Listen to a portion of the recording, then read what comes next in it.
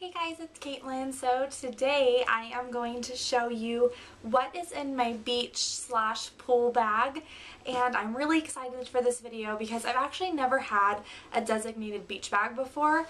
I just kind of always threw them in my B. Makowski. You guys have seen like my big school bag, or you know, just anything I could find. Sometimes I'd even take like a grocery bag because I never thought it was completely necessary.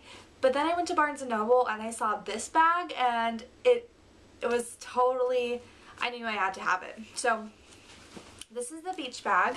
Whoop, like and it has this cute little tie on the front that you can cinch in the sides. It has the two handles, and then a cute little pink watermelon, and it was kind of like one of their specials. So to get this bag, all you had to do was purchase two of anything in Barnes & Noble, and then you could get this bag for $19.95, or if you wanted to buy it separately, it was $24.95. So what I did was I just bought two tumblers because I've really been using them a lot, and I really think they're such a great investment because you really are saving not only money in water bottles, but if you like take these to Starbucks and stuff like that, they'll just put your drink right in here, and I think that is such a cool going green kind of a thing. So I know I'm a little late on that trend, but so I bought this watermelon one, which I absolutely love and I think just goes so perfectly with my beach bag. And then I bought one that has red, white, and blue stars all over it, and my mom's actually using that one.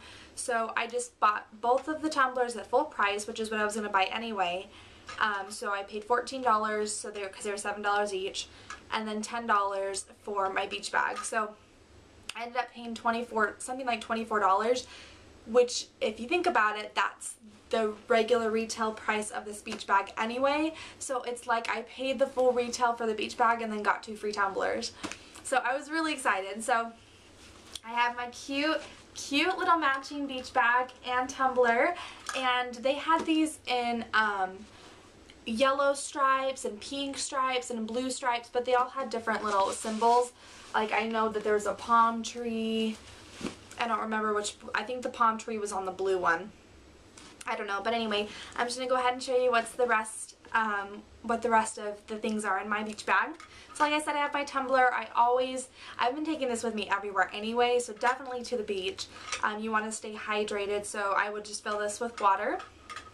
And then I have my swimsuit cover-up, and this is my Juicy Couture terry cloth cover-up, and it just is a little tube top with the drawstring, and I actually really like this one because it is that terry cloth, so it's really absorbent, and when you're wearing a wet bathing suit, it's almost kind of like wrapping a towel around you, but in a little dress, so I really enjoy that. And then next is my actual bathing suit, and I put it in this wet bikini bag, and I got this from TJ Maxx for, I want to say $8 to $10, and I thought it was such a good investment because it is lined on the inside. So if you want to bring a spare set of clothing and change into it after, you can throw your wet bikini in here and it won't get anything else in your beach bag wet, which I think is so cool. So I have that. And then the bikini that I actually have in here is this blue and white, almost picnic looking checkered bikini that I actually got from Wal Mart, and I would have never ever thought to get a bathing suit from Wal Mart, but my mom and I were there for oh, that's right, because we're moving, I told you, so we're slowly going through everything, and we were getting some clear bins for organization, and I just walked past this and it completely caught my eye, and it's from the line OP, and I'm pretty sure that Ashley Tisdale, Brenda Song, Ali Machaca, they are all faces for that brand. So I'm kind of like, don't count out Walmart just because it's Walmart and not usually associated with high-end things, because this is really cute, and I've already worn it several times and it's not falling apart. So I was pleasantly surprised. The top and bottom were both, I think, $12, so $24 for a bathing suit. And here's the top. It's fully padded, which I really like. And then it almost comes on like a bra. You have the two straps here, and then it just ties. See, that's kind of hard to like show, and then it just ties right here in the back. So you're really secure. The straps are adjustable. I cannot say enough about this. I think it is so cute. I love the little almost like lace detailing. I think this was such a cute $24 bathing suit. I really enjoy it. So there's that. And then I have a book. I always bring a book or magazine with me when I go to the beach or pool, just because if I do decide I want to lay out and tan, I am not just laying and doing nothing. So, and I don't like to bring like my iPad, my mom's Kindle, my iPod. I'm so scared of losing it, and those are just such expensive things to be bringing around water and sand that I never think that's a good idea. So I always bring a book or a magazine. And this is The Hunger Games. I'm reading it for like the 3rd time. I promise you guys I do read other books. I just cannot get enough of this series, and I absolutely love it. So I just got to chapter, where am I? Oh, chapter 11. Look at my bookmark, you guys. It's so cute. It's little penguins. So, anyway. Yeah, I promise I read other stuff. I just absolutely love this right now. And then I have my sunglasses, and this sunglass case, my mom's aunt, so my great aunt, but I just call her aunt. My Aunt Baby actually made this for me. She sewed it for me for my birthday, and she stuck a cute little like glasses cleaning cloth right here in the front pocket. So I just kind of leave that in there. But the only 2 pairs of sunglasses I own are both pink aviators, and I've been on the lookout for some black or tortoise slightly cat-eyed sunglasses, because I think those look absolutely chic. So if you have any good suggestions on where to get sunglasses like that, leave it in the comments below. I usually stop at TJ Maxx, Burlington, those kind of places for sunglasses, because I've never been one to really invest in a pair, because I kind of feel like they're almost so disposable. They can just break so easily, whereas something like a shirt, you know, if you sit on a shirt, they're not going to break. But if you sit on these or you drop these, they break so easily. So I'm not one to spend a lot of money. But anyway, weirdly enough, the 2 pairs of sunglasses that I have are both pink aviators, and I have the one pair in my car, and then this pair. And these ones I actually got at Walt Disney World when we went in December. So I like them. I like the way that they are shaped on my face.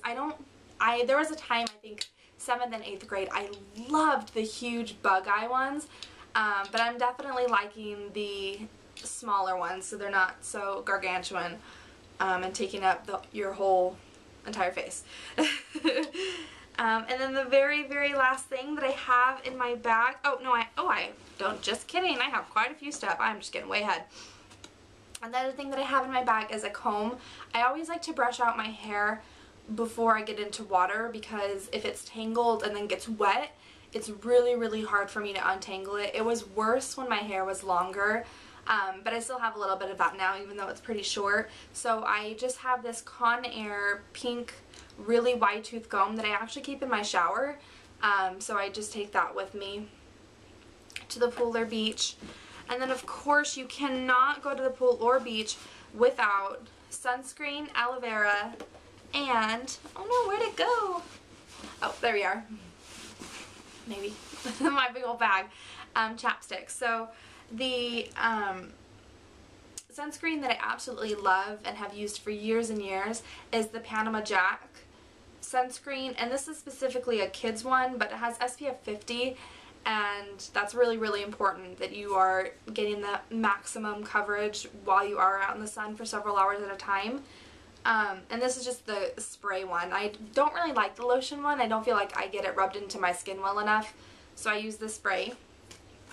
And then I always have a bottle of aloe vera just in case you do get sunburn, because it's good to put immediate relief, because it does start to, you guys I'm sure have had a sunburn, it starts to itch and it's really uncomfortable. So this is just the Rite Aid brand. I'm assuming I got this like at Walgreens, CVS, some places like that. So that's that one. And then of course, again, protection for your lips. This is just the Maybelline Baby Lips. I'm not a huge fan of this right now. At this point, I'm just trying to use it up. I just have this much left. So I don't think I'll be repurchasing it again, but for $2, it's nice to have for coverage. And then the very last thing that I just have in my beach bag is my towel. And this is actually not the towel that I would be taking. This is my bath towel, like the towels that I have in my bathroom. I do have a beach towel, but again, we're moving and I'm kind of just packing everything up. So and I really wanted to make this video because I have been going to the pool and I did just get this new beach bag. So I really wanted to show you, so I just figured I'd throw in my bath towel just to give you you know exactly what I would bring, but not this exact one.